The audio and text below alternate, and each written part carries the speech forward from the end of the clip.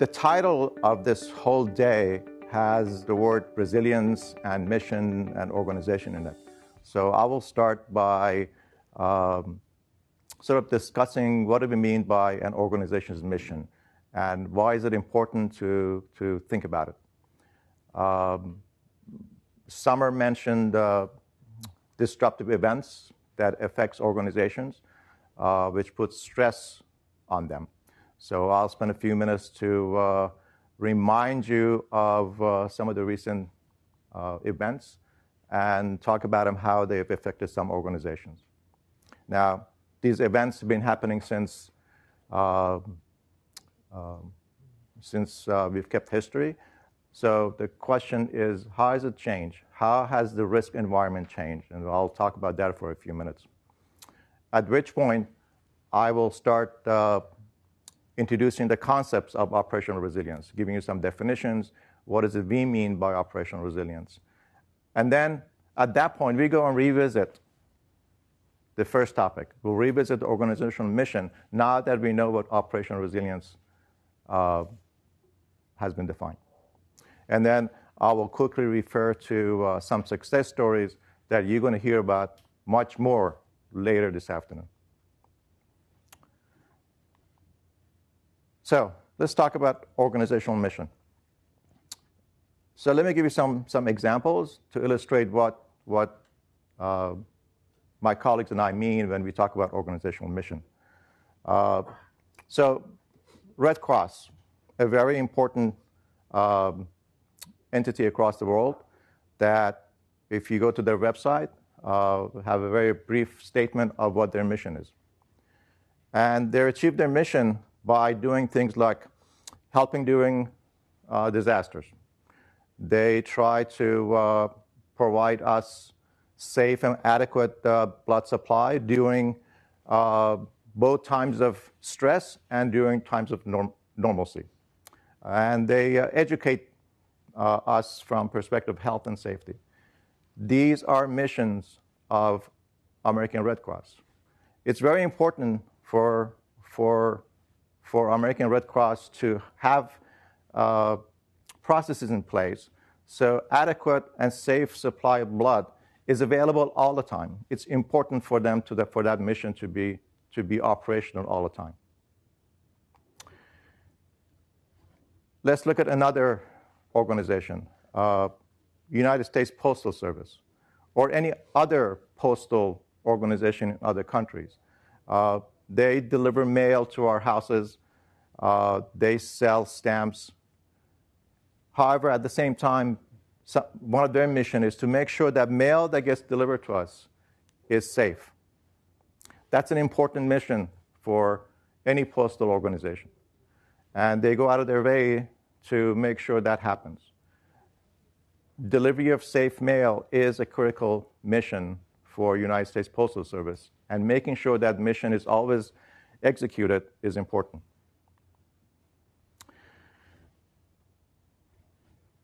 In this country, Defense Information Services Agency is the government agency who delivers information technology services to our armed forces and to our warriors on the field.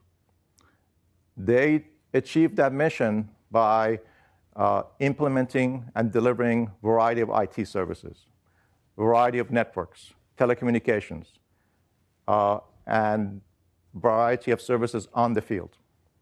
Those activities are important for DISA to achieve its mission. They go out of their way to do things to make sure those mission is continuously operational.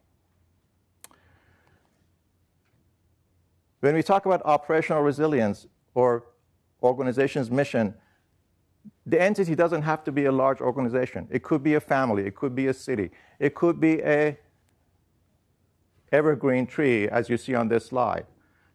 That tree has a mission. It provides shades. It provides habitats for birds. It enables our kids to climb, etc. It has a mission. That entity does something to make its mission operational on a daily basis. Now, when you look at this picture, you see that tree that looked very green is under stress. It's under operational stress. However, it still is being able to deliver its mission. Still looks pretty green, pretty solid looking, etc. That could be an analogy of saying that entity is being operationally resilient, is continuing to deliver its services under stress. Stress. Our organizations, our cities, ourselves are continuously under operational stress. A couple of years ago, when the chief executive officer of Micron Technology passed away accidentally over the weekend, that put operational stress on that very important corporation. One of the last few companies in this country who design and manufactures electronic circuitry in this country. Operational stress on a company due to passing away of one of the executives.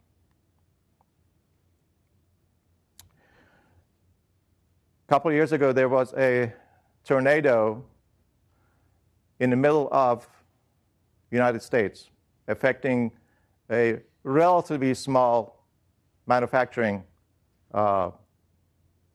facility. That small tornado affecting that small manufacturing facility put operational stress on major manufacturing locations of Boeing company on both the West Coast and the East Coast, thousands of miles away, because of the interdependencies of supply chain.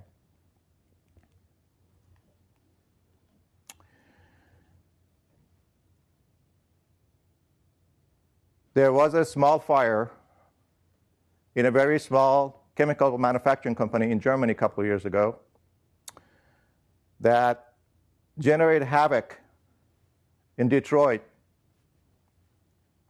And you may ask why.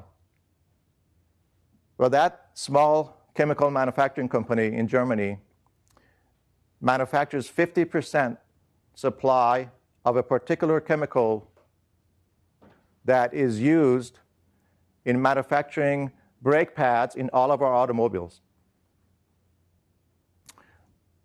That's why that small fire in that small manufacturing facility in Germany caused operational stress in all automobile manufacturers in Detroit.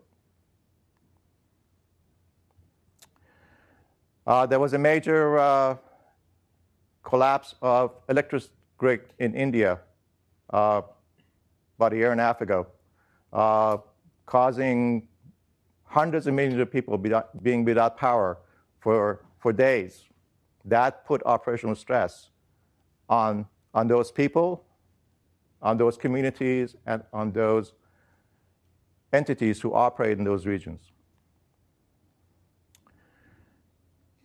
Operational stress comes from both man-made and natural disasters. It comes from both kinetic and cyber and IT sources.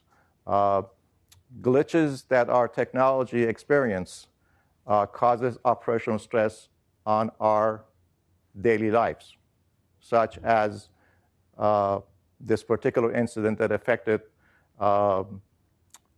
American Airlines, which in turn affected many travelers.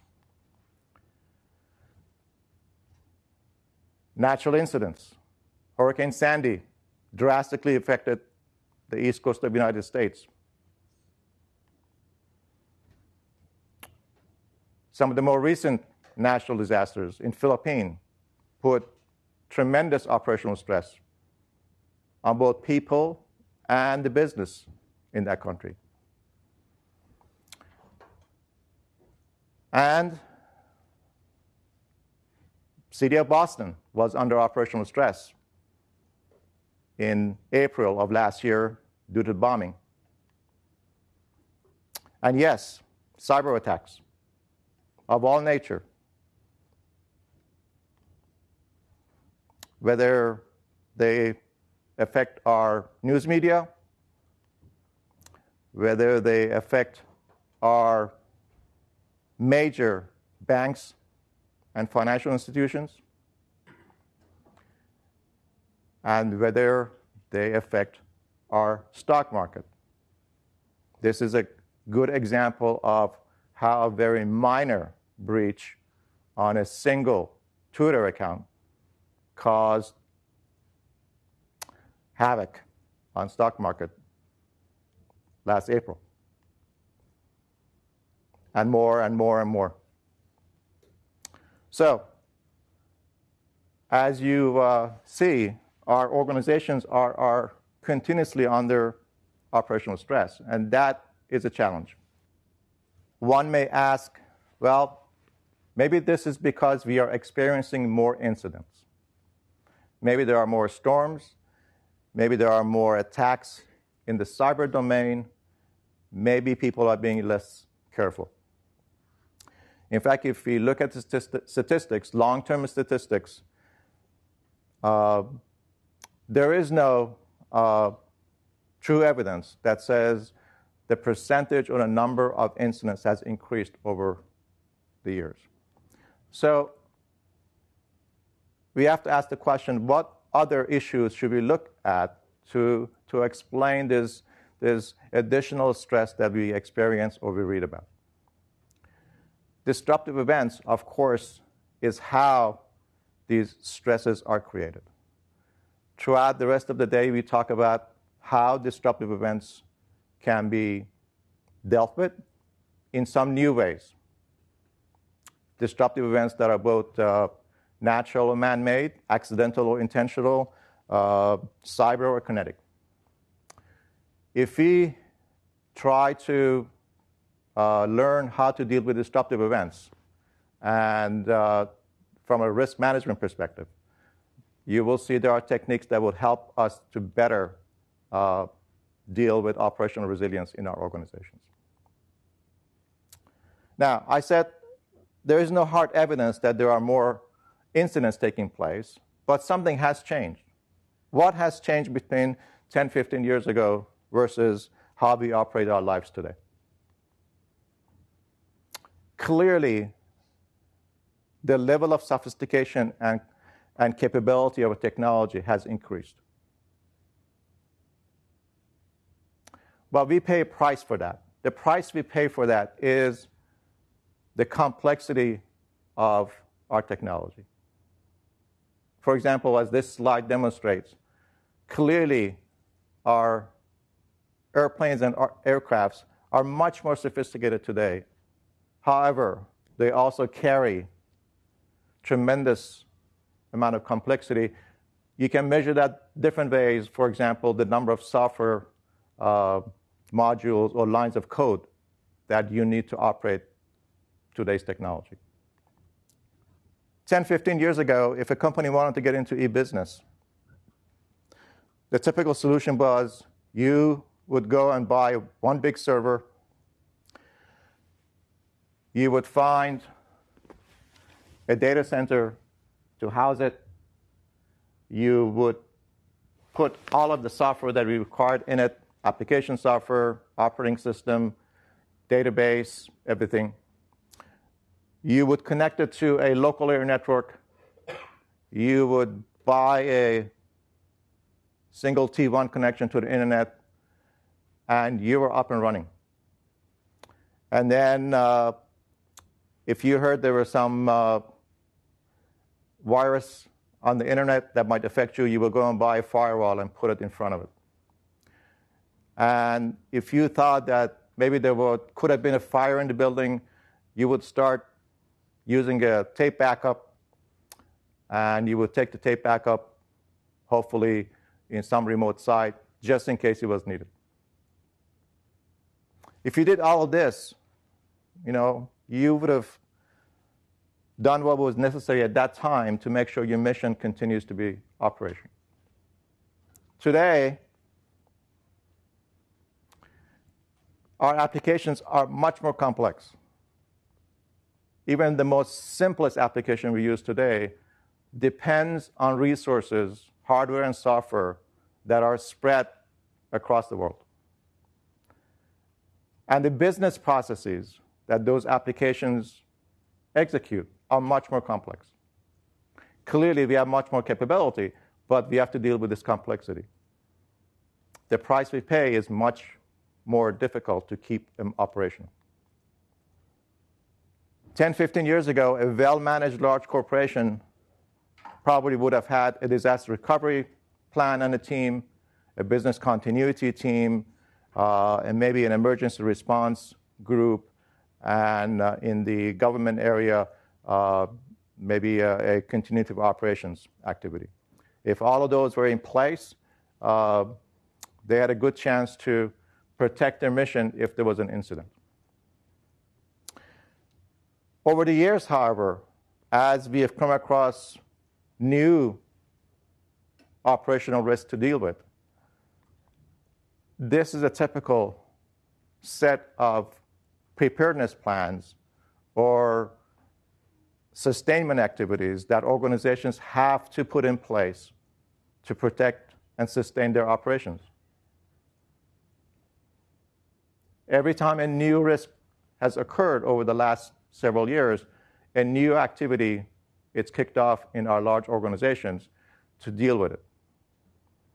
This model is not sustainable. It's so many stovepipes, it becomes inefficient, and the question is, are there better ways to deal with it?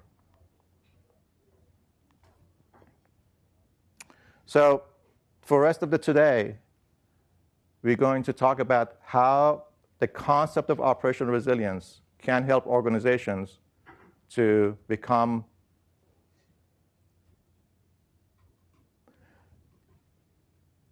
more sure that their operations are continuously available. So some definitions. So operational risk. So risk management is not something new. Risk management has been around for a long time. Organization has been dealing with risk for a long time. In today's discussion, we're going to be talking about a subset of all the risk that an organization deals with. The type of risk that affects organizations' day-to-day operations.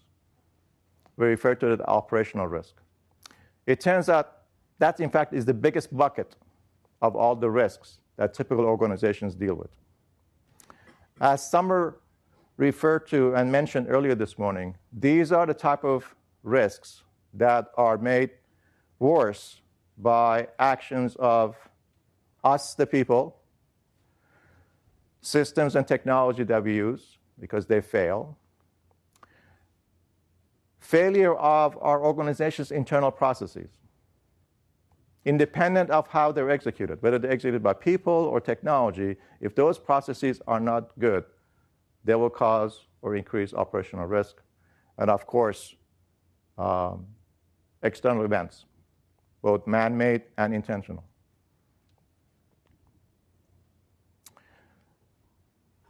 Now, why is it that we pay more attention for the rest of the day on operational risk?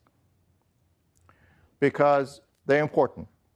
They matter to the customers, they matter to the employees, they matter to what type of image and reputation an organization has. They matter because they affect life and safety of both customers and employees. It affects how efficient or productive an organization is. They're important because operational risks have direct impact on organization's mission. And therefore, we want to be able to manage operational risk.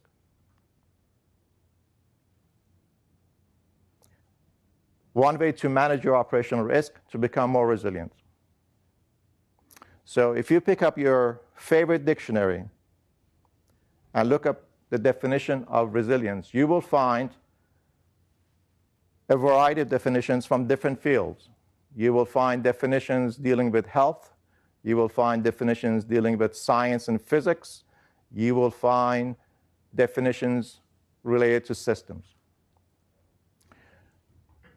I think for the purpose of today and the discussion of operational resilience, the two definitions that are highlighted in red are probably the most relevant.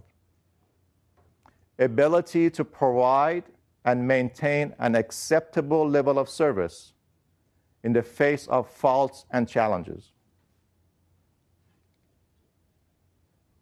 Physical property of a material that can return to its original shape or position after being under stress.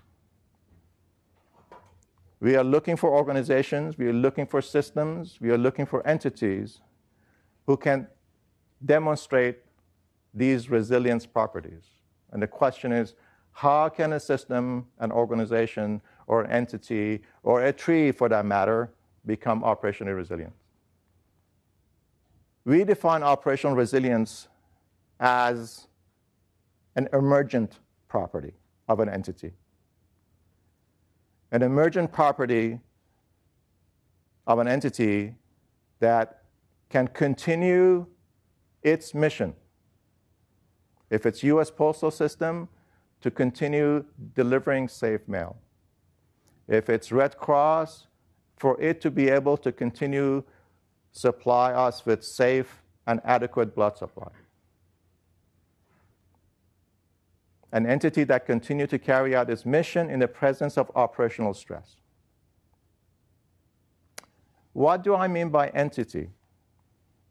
Well, again, we are very generic discussion here from a perspective of the concept of operational resilience applies to a wide range of things, whether it's a small or a large organization, whether it's a nation, whether it's an armed forces of a nation, whether it's a critical infrastructure, whether it's a department, whether it's a family, whether it's an ecosystem. So the concept applies to that entity that you are interested in its operational mission. The concept of emergent property could be sometimes difficult to appreciate. So let me give you an analogy. I think we all agree that as people, we all like to be healthy.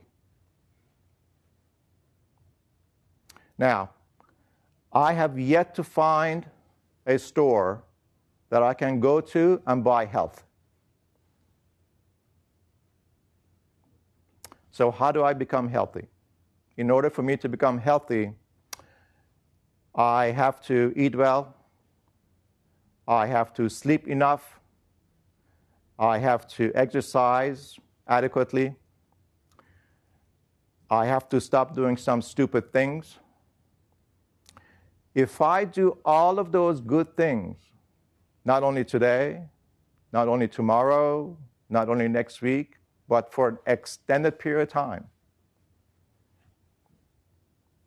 health emerges in my body. Health is an emergent property for human beings. Health and resilience are both emergent properties. For an organization, for an entity to become more resilient, for that organization to develop that emergent property, they have to start doing some good things on a regular basis and make sure those good things become part of the nature of that organization. The discussion for the rest of today is, what are those good things to do? How organizations can learn how those good things are. How do you make them stick to the organization?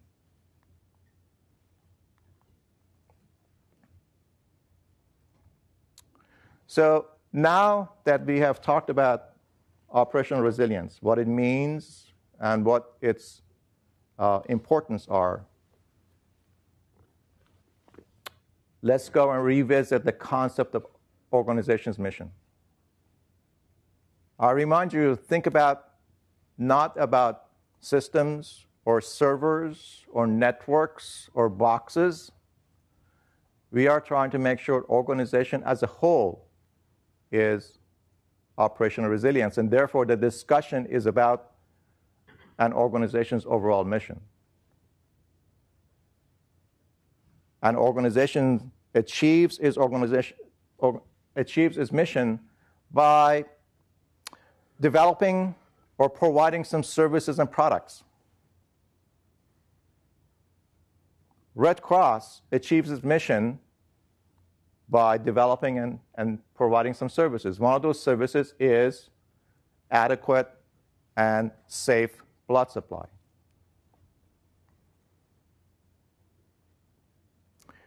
For United States Postal Service, they have a wide range of products and services that they deliver in order to achieve their mission, anywhere from delivery of the mail for individuals to supporting business transactions from a perspective of mail processing. Those services and products that are important to success of that organizations are developed or provided when that organization executes certain productive activities, certain business processes within its organization. For the Red Cross to be able to deliver adequate and safe blood supply, they clearly have a set of trained individuals to draw blood. That is a productive activity. Red Cross has a set of laboratories that is used to make sure the blood is safe. That is a productive activity or a business process that enables Red Cross to deliver that specific service or product. For my example of United States Postal Service, if you look at one of their key products and services, delivery of mail, in order for that to take place, Postal Service has multiple internal business services and business processes, whether it's payroll system for the employees, whether it's IT infrastructure, whether uses of trucks and airplane to deliver the mail. All of those business processes are necessary for United States Postal Service to achieve its mission. So we should ask, what is critical for those business processes to continue operating not only under normal conditions, but also under stress? All organizations depend on certain assets to execute those productive activities. Those assets could be people, both employees and also people outside of the organization that are necessary to execute those useful activities. Information assets, whether it's digital, whether it's a piece of information that's written on a piece of paper, or the information that we keep in our head. Technology assets. And when we talk about technology assets, we don't just mean IT technology asset. We mean a lot more than just computers and networks. If you are operating a water treatment plant, all the equipment that you have in the field to control the flow of water and monitor it is technology that is necessary for useful activities to be operational. Facility assets. Of course, these useful activities takes place in some facilities. Facilities that organizations own or rent or use. And also assets that you get from other places. Supply chain, raw material. So continuing to build that organizational mission picture, we see that for those productive activities to be operational, to enable the organization's mission, we need to look at key assets. Because when there is a disruption, when there is an incident. Assets are the things that become unavailable. If a critical asset is affected, it will affect certain productive activities or business processes, which in turn makes the service or product unavailable, which in turn results in the failure of that organization's mission. So you can think about the fact that operational resilience starts at the asset level. And that's why it's important to look at organization's mission from this picture's perspective. And then ask the question, okay, what should I be doing? What are the good things should I be doing in our organizations to make sure my assets are protected and sustained? Clearly, you have to do some stuff so the asset is not affected. You have to protect it from incidents. All of our organizations do those type of things. We put in place information security solutions. We design fault-tolerant systems. We also do things to sustain the operations after an incident. We put in place disaster recovery plans to recover affected IT systems. We put in place pandemic plans to deal with situations that people have been affected by certain viruses, etc. What operational resilience techniques will teach us is this protection and sustainment activity should be done in an integrated fashion. They should not be done in stovepipes, and there should be a balance as to how much protection, how much sustainment you want to put in place. Again, let me give you an analogy, because we all have experienced this concept of protection and sustainment in our daily activities. When you drive on highways, we often see very heavy-duty guardrails on the side of the highway. They are there to protect us. So if there's an accident, the car is not leave the road or falls in a ditch. But we know there are certain accidents that affect those guardrails, and those guardrails become ineffective. For example, if there's an accident involving a very large truck, that truck may go through that guardrail, and therefore we will not be available to protect the rest of us who want to use the road. So what happens when a police arrives at a site of such accident? One of the first things they do, particularly at nighttime, they put a set of flares where the guardrail was, because they want to make sure the road remains available. They are trying to sustain the operations of the road. The guardrail is a protection mechanism. The flares are a sustainment activity. We need them both for the mission of that road to be available all the time. Again, we'll come back to this subject over and over again. Operational resilience begins at the asset level. IT disaster recovery, business continuity planning, cybersecurity activities, supply chain continuity activities, emergency management. All of these are operational risk management activities that our organizations do. The concept of operational resilience is, how do you do these activities so they are integrated, they're not in stovepipes, and you do it in such a way that becomes part of an organization's DNA. Those activities, those risk management activities, those operational risk management activities, we refer to as resilience processes.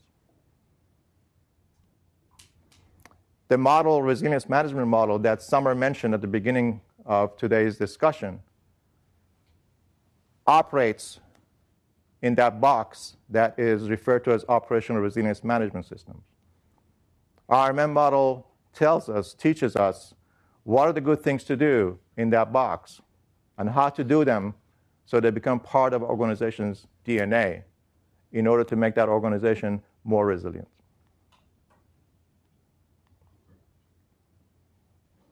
Clearly, now you're starting to ask the question, all right, sounds like a good story.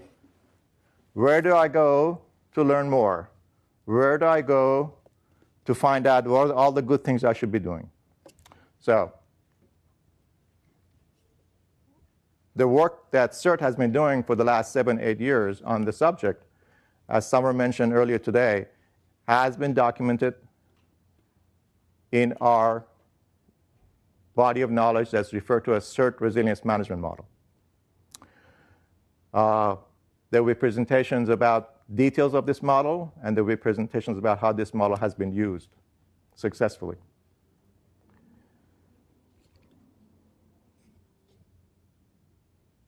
As you read the news, as you monitor the discussion in your community, as you see news from our federal government around the world or other countries, one thing that we've noticed is that over the last couple of years, the concept of resiliency has become very desirable. Everybody's talking about it. Everybody's asking how to do it, because we are coming to the conclusion that the traditional ways to sustain and protect our business mission is not sufficient anymore. And therefore, the concept of resilience is becoming very desirable, and therefore today's day-long series of presentations. So, some success stories that I'm just going to refer to very briefly, because for each one of them, there will be a presentation later on today. There have been small and large organizations who have been in forefront of utilizing and putting in practice the concepts of operational resilience. Anywhere from United States Postal Inspection Service, Department of Homeland Security, Department of Energy, and large corporations such as Lockheed Martin. You will hear either through specific case studies about these success stories, or you will hear about our collaborators from these entities who will join us this afternoon on a panel discussion. So my job was to sort of set the stage, define some terms, justify the discussion of operational resilience. So let me close by raising some questions. Let me do that by using example of Hurricane Sandy. It affected the east coast of the United States, particularly New York and New Jersey, drastically. Those of us who live in the state of New York knew that this storm was coming about 10 days ahead of time. So it was not a surprise that it was coming. It was not a surprise that it was a huge storm. It was not a surprise that we would most probably experience power loss and flooding and wind damage, because of the past experience with large hurricanes. With all of that experience and with all of that week-long notice, Hurricane Sandy still surprised us in many ways. Nobody was expecting a devastating fire in a Point Breeze neighborhood of New York that destroyed hundreds of houses. in the middle of a hurricane. Nobody was expecting a blizzard in West Virginia as the hurricane was moving across the east coast of the United States. Nobody was expecting to observe sandstorm effect in New Jersey in the middle of a hurricane.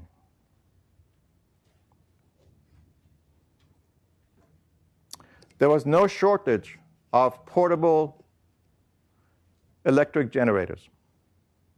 We had learned our lessons from 9/11. There was plenty supply of portable electric generators. But you know, there was a shortage of power strips. That was a surprise. Disruptive events will continue to surprise us. What questions should we be asking?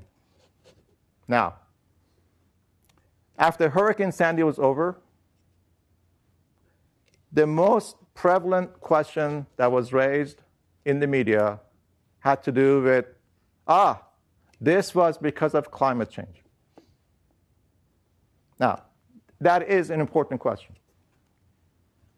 But that's not the type of question should we be asking if we are interested in making our organization's mission operationally resilient. The question should we be asking is, why is it that this hurricane was worse than other hurricanes? What has changed in our risk environment? When 9/11 happened, I was on a business trip in Atlanta, Georgia. I only carried 2 devices that required frequent charging, a rudimentary cell phone and a laptop. Today, when I travel, my briefcase has 11 gadgets that require frequent charging. Therefore, any power loss will cause me a lot more headache than it did after 9/11. We are giving up using landlines in favor of using cell phones. The same failure of communication networks will cause more havoc because of that. And as we move our houses and our communities and our entertainment closer to the water, the same hurricane will cause a lot more discomfort. We have made our risk environment worse. That is the question that we need to ask. How has the risk environment gotten worse? Why is it getting worse? And what should we do about it? It's somewhat irrelevant how often the incidents take place or how big the incidents are.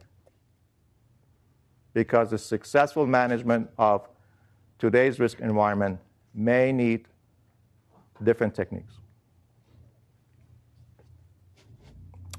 So, let me summarize. Protection and sustainment of our organization's mission, it's a very, very challenging, multifaceted challenge.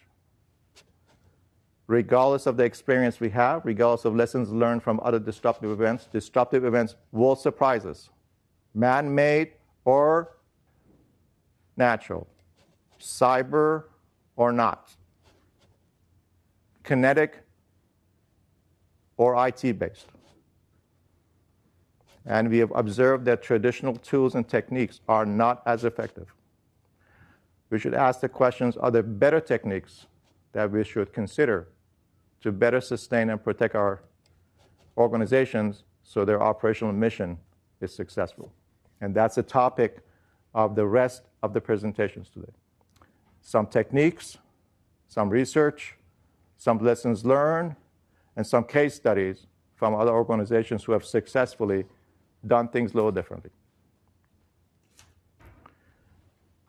Again, us at CERT, at SCI, we ask different type of questions when it comes to operational resilience. We ask questions about, are there better frameworks and models for us and organizations use to characterize their operational resilience? Are there better ways to teach both designers, engineers, and operators with regards to design and operation of systems?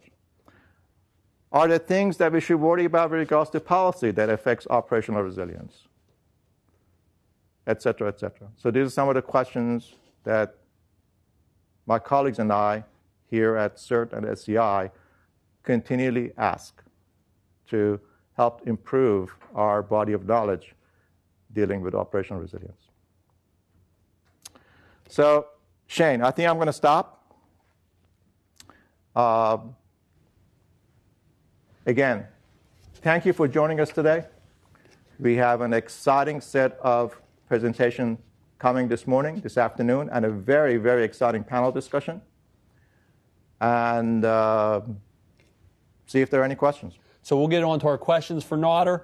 First one from Amy asking, do you consider connections and relationships between organizations, for example, with third-party suppliers or business partners, to be an organizational asset which should be protected, as with information, people, facilities, etc.? Amy, thanks for that question. That is an excellent question.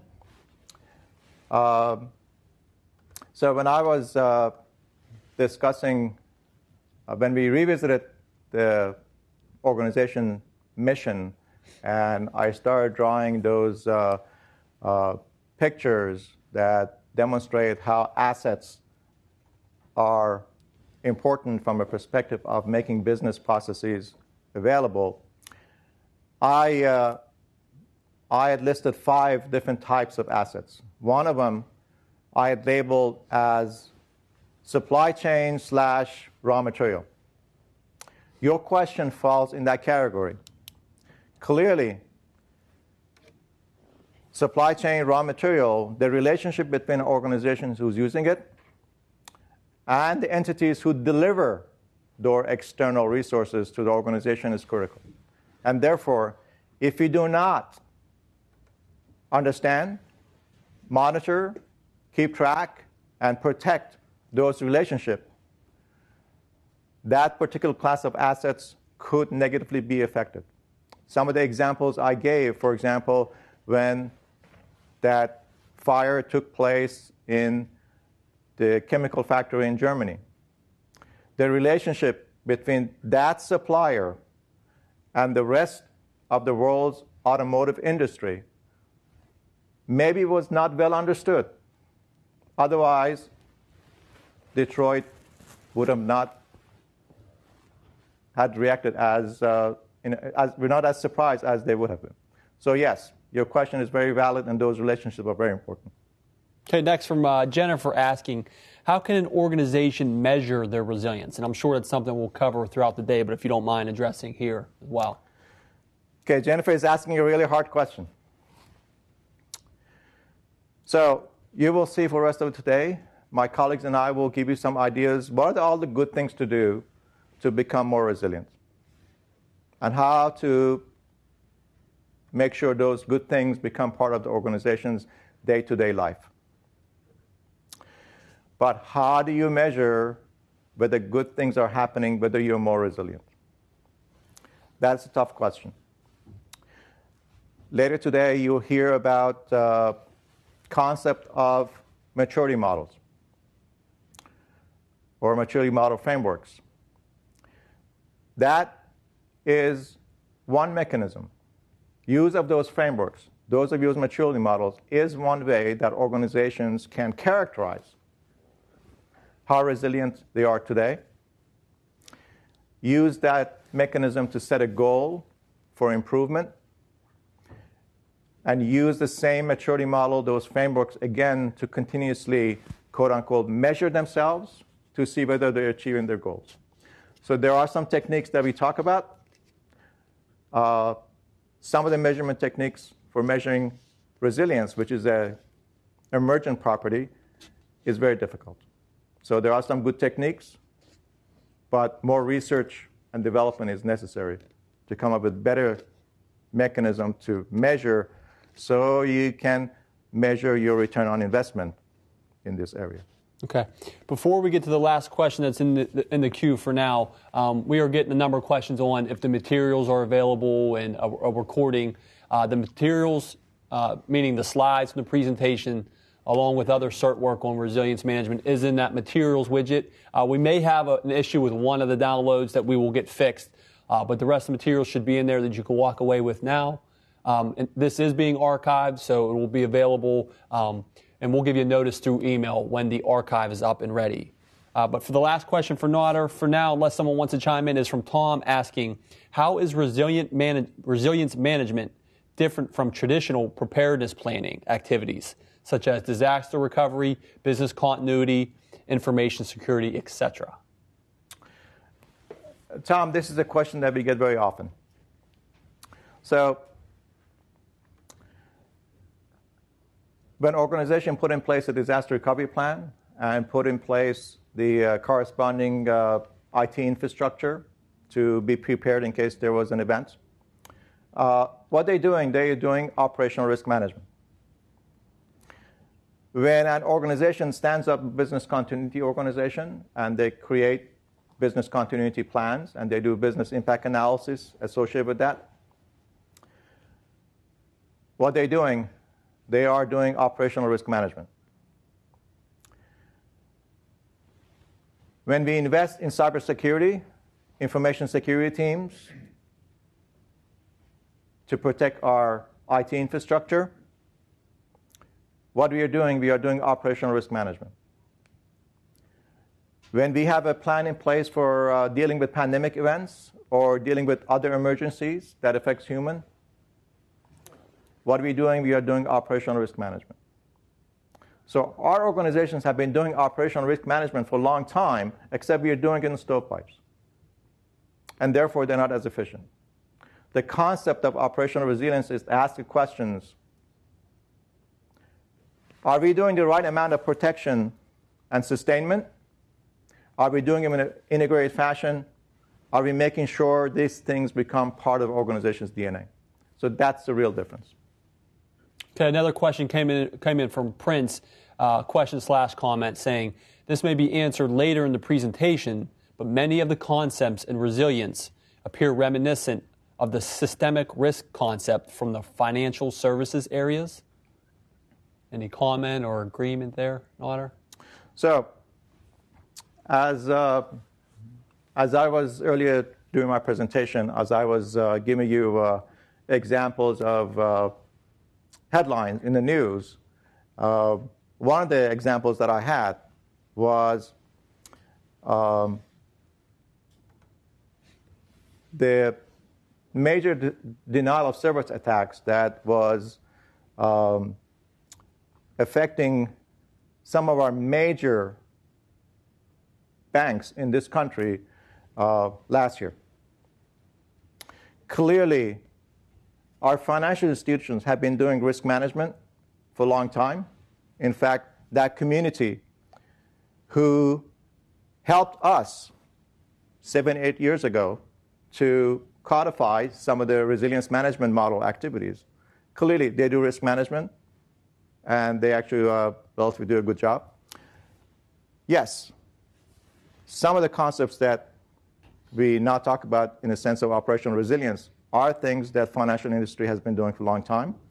We're trying to make sure everybody else has learned that experience and expanded it to cover not just those risks that a financial institution has to deal with, but all operational risk. And yes, there will be at least 2 other presentations today that may touch on the subject. Okay. Nader, thank you for a great presentation, laying the foundation for us to build on today.